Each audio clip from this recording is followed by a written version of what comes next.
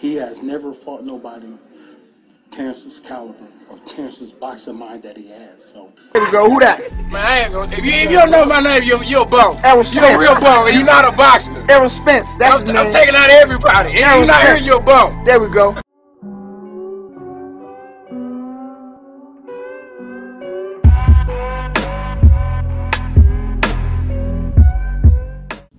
What's going on, fight fans? We're finally here. You know what time it is. You see the title.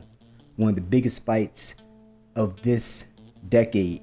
This is a generational bout between Errol the True Spence and Terrence Bud Crawford. But before I get into it, make sure you like, subscribe, share the video, click the notification bell more importantly so you know when I'm dropping that new heat. And without further ado, let's go into it, man. Yo, be there or be square tonight, man. Pay-per-view, you already know what time it is. Start time is 8 p.m. Eastern Standard Time, and the main event is estimated to be starting around 11 p.m. with the fighters walking out. I'm going to give you guys my breakdown and go down the list, the checklist of who I think is going to win and why they're going to win, and then go ahead and give you my prediction and whatnot. So let's go ahead and talk about these two crazy, talented boxers, man. Errol the True Spence, #2 ranked welterweight in the world. He has 3 of the belts. He's 28-0 with 22 of those wins by way of knockout. 33 years old. He fights southpaw. He stands at 5'9.5" inches with a 72-inch reach. Now we look at Terrence Bud Crawford, #1 ranked welterweight in the world. He has the 4th belt. He is 39-0 with 30 of those wins by way of stoppage. 35 years old, about 2 years on Spence. He fights from either stance, southpaw or orthodox. Very versatile fighter. Stands at 5'8" with a 74-inch reach. So hey man, T-Mobile Arena is going to be lit tonight. I'm going to tell you that much. Vegas is going to be on fire. It's already buzzing right now.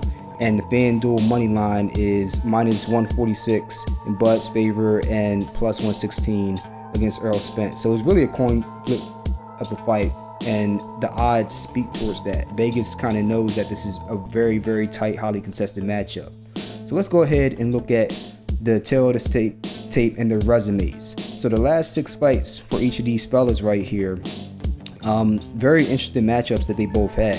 So Errol Spence, he's had a lot of good competition in his last 6 fights. Starting in 2018, he was able to beat Lamont Peterson, and then he beat Carlos Ocampo later in the year, then Mike Garcia in March of 2019 by unanimous decision. Then he had a split decision win against Sean Porter in a very, very highly contested fight. And he had a knockdown in round 11, I believe, and he was able to get that victory. Very, very good fight for him to sharpen his mettle and really put himself through the crucible, through the fire, through the war, and come out on the other side a champion. Then he had the fight against Danny Swift Garcia during lockdown in December, and he had won that by unanimous decision, dominated that fight. And then his last fight, most recent fight against Yordenis Ugas, he was able to KO him in April of last year after Ugas had come off of a win against the great Manny Pacquiao.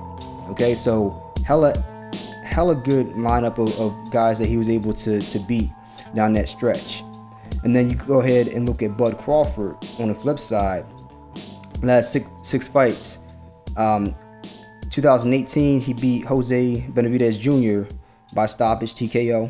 Then in 2019, he stopped Amir Khan. And then later in 2019, he stopped Kavalaskis. And then in 2020, in November, he stopped Kell Brook. And then in 2021, damn near a year later, right before Thanksgiving, he stopped Sean Porter, which is crazy. We've never seen that happen. Sean Porter's a dog. Nobody ever stops him. Crazy stoppage there. I believe in the 11th round. And then his father threw in the towel. Highly controversial stoppage, but nonetheless, he fought great. And then his latest fight, when him and Spence were supposed to fight in December of last year, it didn't happen. Negotiations fell through, and he ended up fighting his mandatory, David Abanasian. Was able to KO him. I believe it was like right round 5 or 6. So he's been very, very active. Now let's go ahead and look at the fireworks leading up to this fight. So the press conference they had, and I made a video on this. You heard them talking and chirping. Bud talking about he gonna have a fish fry since, you know, Errol Spence also calls himself the big fish in the pond, he said, we're going to have a fish fry. We're going to cut him up and gut him and fillet him. You know, they're not really trying to be venomous towards each other, but like they really amping up the trash talk. You know what I mean? And then Spence like, yo, bud, we gonna roll him up and smoke him like a dime bag. You know what I mean? Like, easy work. So they did a lot of chirping, but even more so, trainers have been chirping. Crazy, man. Especially, that was the original press conference tour. And then this recent press conference during fight week, man, the trainers were going off. You know what I mean? Spence, you know, led by trainer of the year. And then Terrence Crawford's trainer, they just chirping, going at it. And Bud's trainer was like, yo, ain't no more running. You know, you talking this and that, you gonna eat your words. So, you know, there's hella animosity there between the two trainers. And then you look at the activity between the two, and this is something that really stood out to me. Bud Crawford, his last fight was 7 months ago against David Albanesian. However, Errol Spence's last fight was 15.5 months ago. You know, there's been 18 months floated out there, but I'm looking at the last 6 fights. He fought Ugas 15.5 months ago. That's over a year, man. It's a long time. It's a long layoff, and I'm gonna get to that in my analysis in a little bit, and I think that's gonna play a role in this fight here too. But let's go ahead and look at some of the things that do well, some of the things they need to brush up on, and where each guy can have success against the other person and why. And there's a couple fights that stood out to my mind, okay? So before I get to that, let's go ahead and look at the CompuBox stats, just the way that they go through their fights. What do they do? How do they move and maneuver? So Terrence Crawford, he throw about 45.7 around on average. Let's just say a smooth 46. And Errol Spence, he throw about 64 punches around on average. And Errol lands 22 punches around. Crawford lands about 17 punches around. So Crawford's landing at about a 36.5% clip. And Errol Spence right up there at a 34.3% clip. And that's above the CompuBox average. In terms of total punches thrown though, Errol Spence, he's above the average of 55.5 by about 10 punches. Or let's say 9 punches. But Terrence Crawford, he's below the CompuBox average by about 10 punches. So it's clear that Crawford is much more selective, and we already know Spence is a pressure fighter.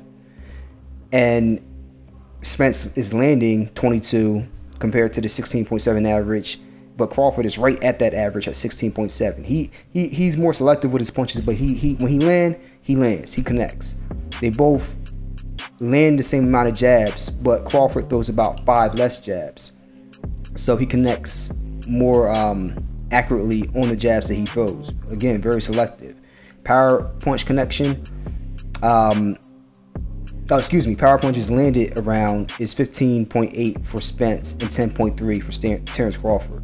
But they land at about the same connect rate, about 48% for each guy on average. So you're talking about a pressure fighter. Just the eye test, which is matching up with the CompuBox number stats. A pressure fighter versus a very selective counterpuncher, but a devastating counterpuncher. All right, just to give you guys some perspective on what each fighter is bringing to the table and what their relative strategies are. Now let's go ahead and look at the keys for victory for each guy, and look at some of their opponents that they've had, and some of the things they like to do. Okay, so you look at Errol Spence. Some of the things that he likes to do, and one thing that really stuck out to me is that jab. His jab is one of the best in the game, one of the best in the business. And he showed it, in his fight against Kell Brook. And what he did in that fight, which he also did in the Ugas fight, is he'll throw that jab, he'll flick that jab out, sometimes he'll double it up, and then he'll step forward and throw that forward to the body. That nice hook, or you can even call it a shovel hook, right to the solar plexus. Jab up top, and then zoom, hook to the body, left hook to the body. And that's really a staple of his offense. And he did that against Kell Brook throughout their fight. He did that to Dennis Ugas in their fight. And one thing about the Ugas fight, I really like that he had a game plan and he stuck with it. Okay, so the Brook fight, that one up top and then that 4 to the body. He loves that combination. And then against Ugas, he did the same thing, but he set it up off of the 1. And then what you would see him do is he would throw the 1 and then he would duck down and then throw the 4 to the body. And then after he got you thinking about that, then he would throw that 1, duck down, instead of throwing the 4 to the body, he'd come back up with the 2 to the head. And that's how he changes levels, and he can be very deceptive with that. He's very clever, very crafty. I've always been impressed about that when it comes to him. And then his fight against Shawn Porter, again. Shawn Porter throwing that 3, that lead hook. And what Errol would do is, you throw that lead hook, he'll slip it, and then he'll throw that 4 to the body. Okay, he's still doing the 1-4, but he would use that as a counter from time to time. That's one thing tactically that he did different against Shawn Porter, who's also an aggressive pressure fighter. So it shows that he has adaptability. He has different tools in the shed. And people would like to say that he's a straight up and down, no special effects type of fighter. To a certain extent, he is. Like, you know what you're getting with Errol Spence. However, he's very crafty, as referenced by his amateur career. You know, he had a very, very successful amateur career. I think something like 100 plus fights and only 12 losses. You know, Olympic medalist, like, you know, very, very accomplished young man. He won the Gold Gloves as well. So he's very, very experienced, and he's seen a lot of different styles. All right. Now, some of the things that he needs to clean up, and I've always been a little critical of his defense. He has solid defense. He's not a bad defensive fighter. However, he has a lot of lapses from time to time. And we saw that again in the Kell Brook fight. We saw Kell Brook counter that 1-4 to the body. And one thing that I like that Kell Brook does, that Crawford does as well, is shooting that counter too. That counter cross. So when Spence threw that 1, before he could step in to throw that 4 to the body, Brook met him with that counter cross right to the jaw. And that's one that Spence is really going to have to clean up, or it could be a very short night for him. And then Ugas also had some success throwing body shot counters to Spence when he was lunging in to throw the 4. So he's going to have to be mindful of that. Okay, and one thing that he's really going to have to stay away from is not catching uppercuts when he comes in to throw that 4. He throws that jab, sometimes doubles the jab, and then comes in to throw the 4 or even the 2 up top.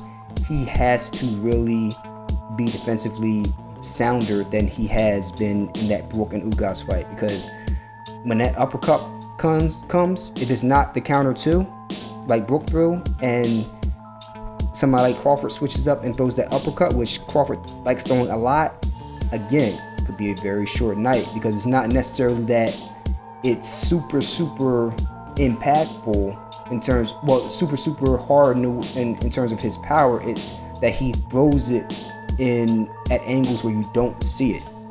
You might be in the middle of your own punch, hence, you know, stepping in and throwing a 4, and then before you connect with your 4, that uppercut lifts your chin up, and then your head sitting out in the 15th row with the fins, and the fight's over. So he has to clean that up. Okay, now let's switch over and look at Bud Crawford.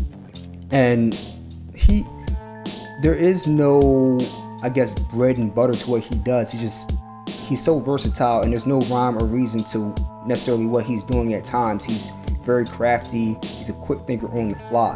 He obviously has a very good jab, but the fights that stuck out to me were the Kavaliauskas fight against that jab, which Spence loves throwing. He, again, one of the best jabs in the business. And Kavaliauskas, he had a pretty solid jab, but what Crawford started doing was throwing from the orthodox stance, I believe, the check hook against that jab. Okay, no, I think it would be a southpaw stance. He's throwing that check hook against the jab, and a very sneaky and effective counter punch. It is one that you see all the time from fighters, but if you see you leaving that jab hanging out or throwing it too much to the point where he can get the timing and your distance, which he's great at, he's going to come over with that check lead hook and really rock your world.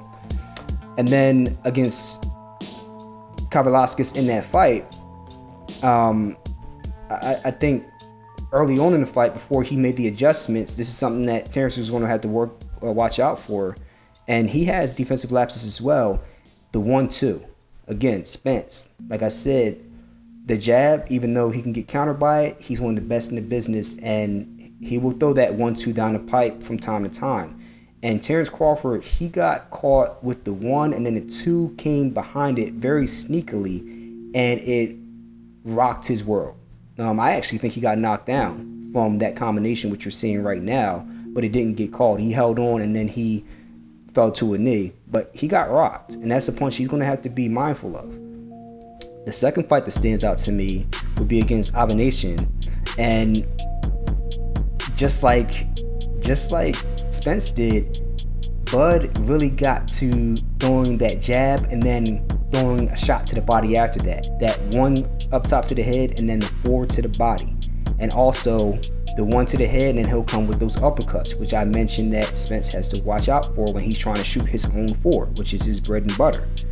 And then where Terrence is really crafty is he'll throw the jab, hold it up, like sticking to the guard just to block your field of vision, and then while holding his jab up in your face, he'll throw the uppercut to the body, hook to the body, 4 to the body, whatever the case may be. And you see Lomachenko do that a lot as well. Put one hand up to occupy the guard and then throw a shot to the body or around the guard, and he'll get your ass. You know what I mean?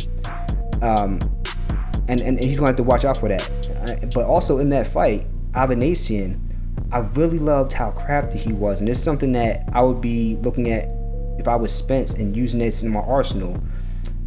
Early on in the fight, he steps to Terrence Crawford, and he's orthodox, but he put his right foot forward as if he was southpaw-ish for a split second. He put his right hand up as if he was putting into the high guard, and then immediately threw a hook with his right hand, and it completely fooled Terrence Crawford, and it didn't like destroy him, but it rocked him pretty good. It rocked him pretty good. So that's a shot that's there for Spence if he so chooses, especially with that jab. You throw that jab, bring it back to the high guard and feint, and then come right back with that hook. Boom. You know what I mean? So Terrence Crawford, look, Spence, his team's seen that on video, and Terrence Crawford, his team has to know that could possibly be coming, because I would be looking at that and trying to set that up as a trap myself. So he's got to be preparing for that. All right, and then last but not least, the Sean Porter fight, which was Sean Porter, very good jab. Sean Porter has a very good jab, and he's hella athletic, closes distance very well, especially being a shorter fighter. He closes distance. The only person I've really seen better than him at welterweight at closing distance is probably Pacquiao. He jumps into striking range and then jumps back out of danger with the best of them, and he has a hell of a chin. So the fact that Bud was able to set traps for him and eventually knock him down and hurt him late in that fight, Spence is going to have to be very mindful not to ever have any lapses at any time. Because Porter had a lapse against Errol Spence, but Errol Spence was not able to stop Sean Porter. Porter had a lapse against Broner in the 12th round, got dropped as well. He was able to finish the fight and win it. He had a lapse against Terrence Crawford in the 10th or 11th round or whatnot, and Terrence Crawford jumped in for the kill and finished the fight. So people can say what they want. Spence can say what he want. Oh, he ain't trained right. His dad said he ain't trained right. Man, that's bullshit. He looked ready. Sean Porter is always ready. There's never a time where he's not ready. And there were certain things that he was able to do with Spence that he was not able to do to Bud Crawford. So look, he's a very versatile fighter, and he's going to be tricky, man. He's a magician there. He's going to be very tricky. So Spence is really going to have a plan A, B, C, D, all the way through M. if possible. You know what I mean? And really, he's the type of guy to stick to his game plan until it works. He's going to have to show some depth of knowledge and use some real discernment when it comes to when it's time to move on to a different game plan or make subtle or major adjustments to his current game plan. He's really going to have to listen to his corner and be in the game 24/7. All right. So those are some of the things that stick out to me in terms of the combinations that they like and some of their weaknesses in their defense and combinations that they're susceptible to. So let's go ahead and look at the stat breakdown: speed, power, footwork, defense, stamina, so on and so forth. And then I'll give you my winner for this fight. All right. So keys to victory for Spence: he's going to have to cut off the ring and be defensively responsible. Keep them earmuffs up. Do not have no lapses, like I just mentioned. And then third, apply pressure early and often. Early and often. Stay on his ass. All right. And then for Bud Crawford, 1, the movement. Use your legs and your athleticism.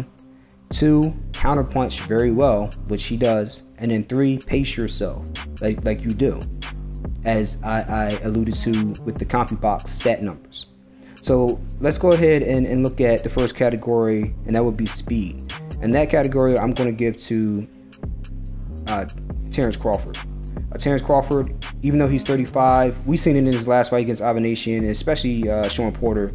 He's still got the bounce in his legs, the bounce in his step, and he has very, very great lateral movement. There are some fights where he sits flat-footed, where he's just like being macho for whatever reason. And then there's fights like the Sean Porter fight where he's moving. You know what I mean? And he's staying hella active, right? He's deceptively quick, depending on what guy he's fighting and whether he feel like he needs to. Errol Spence, he has solid speed, but he's a straightforward type of fighter. He uses the length in his legs to really cover ground quickly, but he doesn't necessarily move fast, if that makes sense. Like his foot speed and his punching speed aren't necessarily fast, but he hits you with that thudding power. He's deceptive with the speed that he does have. But nonetheless, I give the speed advantage to Bud Crawford. Power, that goes to Errol Spence. However, I don't think Terrence Crawford is that far behind.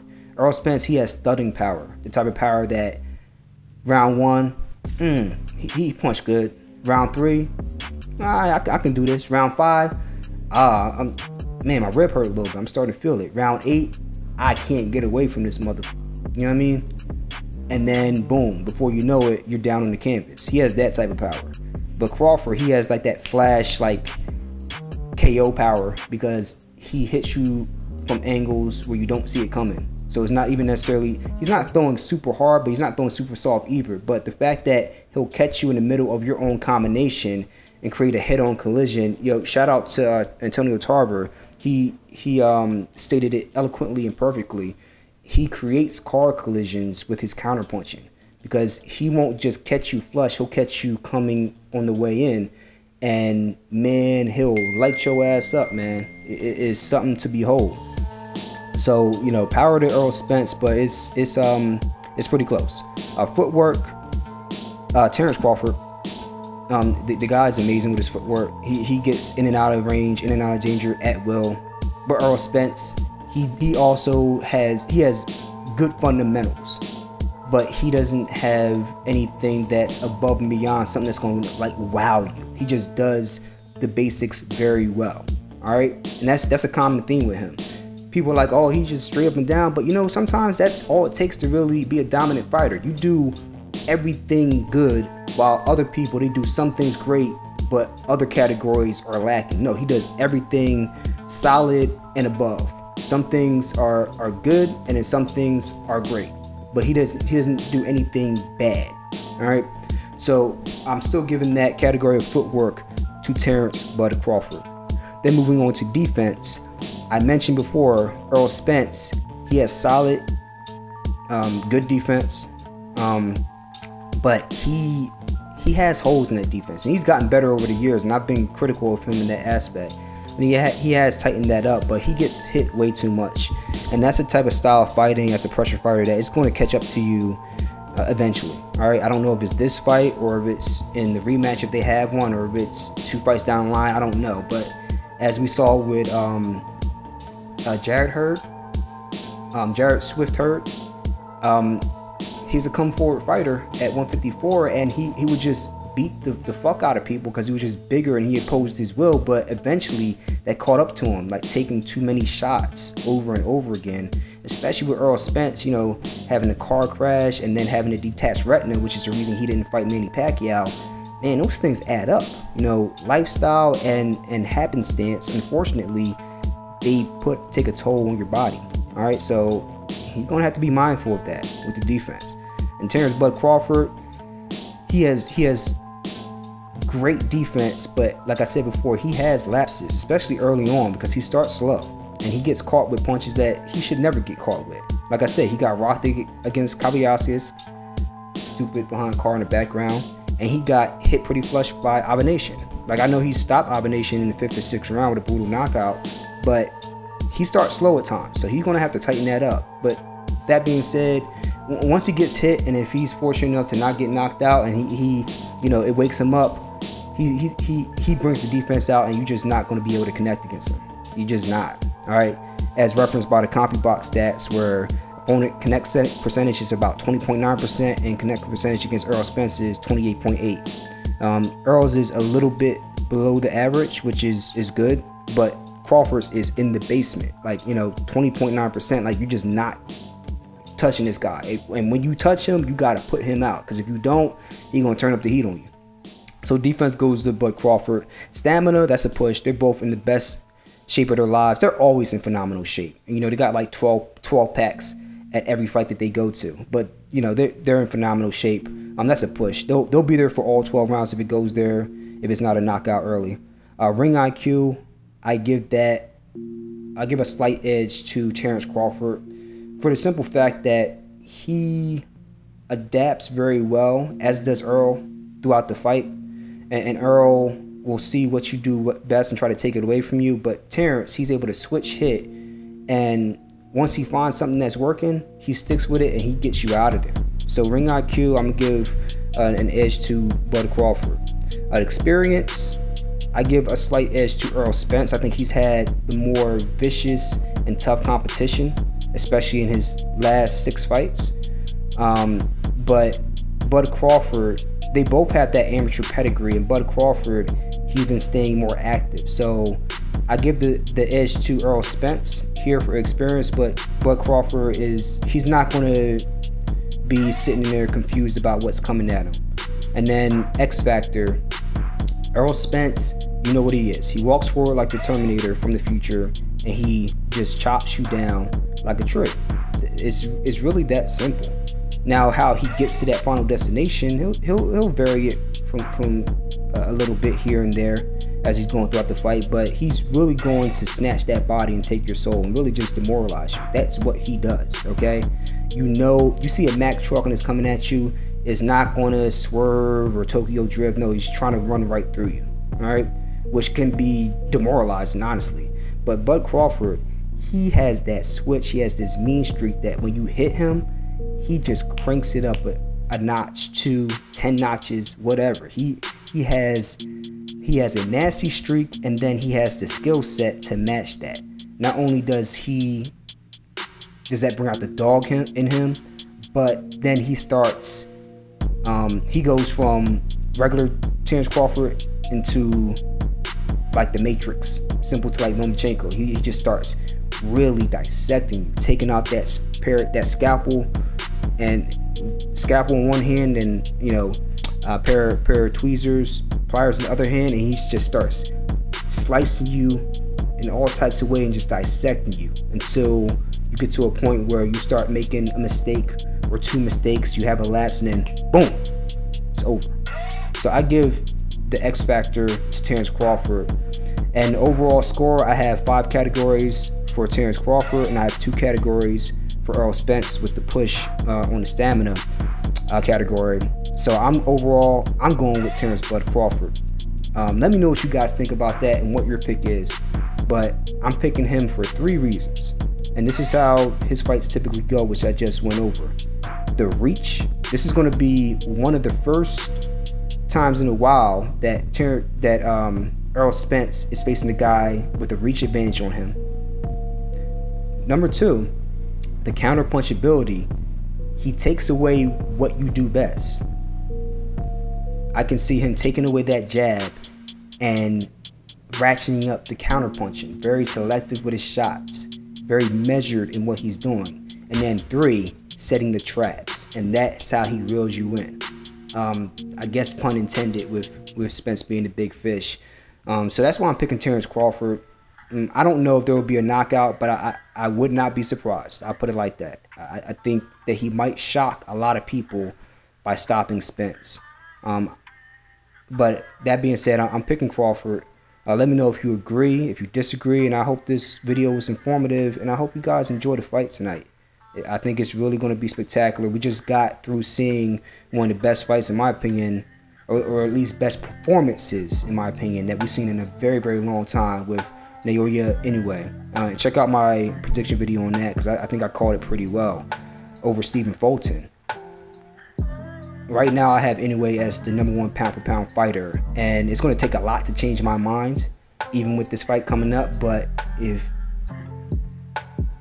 we see something game-changing, it just might. All right, so let me know what you guys think. Enjoy the fights, be safe, and I guess we're going to talk about it after the fight's over. Love y'all, man. Peace.